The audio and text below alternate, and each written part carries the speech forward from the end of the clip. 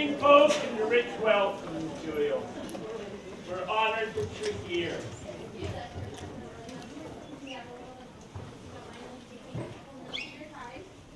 Good evening and a rich welcome to you. It's marvelous to be with you. With the wind being so much up, we'd like to present to you Professor Williams with daisies and rosemary for remembrance, although it seems you need little of it, and of course rosemary just like noble Ophelia.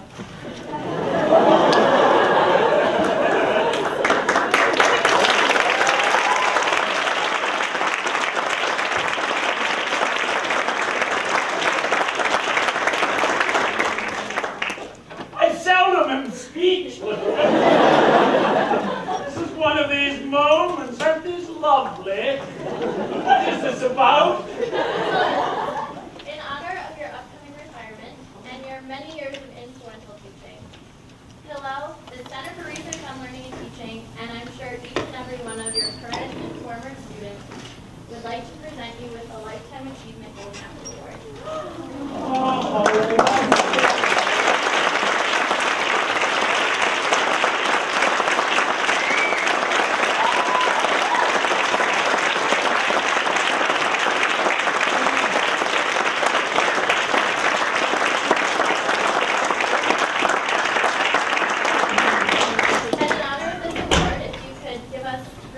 Your final lecture on April 21st, write this down, April 21st, 7 p.m. at Rackham Auditorium. Professor Williams, your love of literature and your energy for life are unforgettable, and we would love to be a part of this final lecture.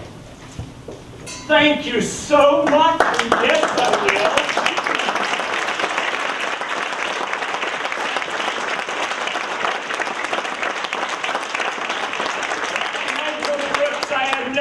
This man asked me about a month ago, after your last day of classes, it might be nice to have a little group get together.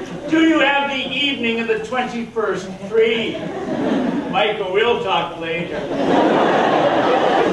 I am so very deeply honored. Thank you so much. Thank you.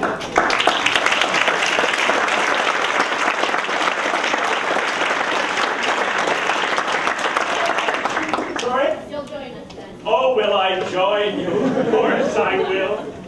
Thank you very, very much.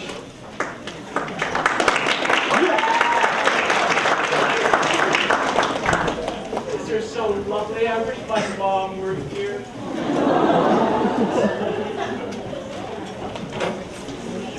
When I was about 12 years old, I mentioned to Professor Long, my mother was staring at me one evening, and I was reading a book, and after a while I looked up and said, "Well, parents, what is it now?" That's the way we talk in Canada. My mother said, "Well, we've been looking at you, lad."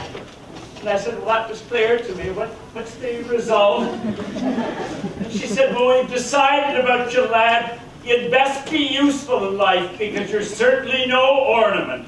I went and looked in the mirror and I thought, I got it right. And I got busy. So I will be busy between now and April the 21st. I thank you so very, very much for the honor. I will do my best.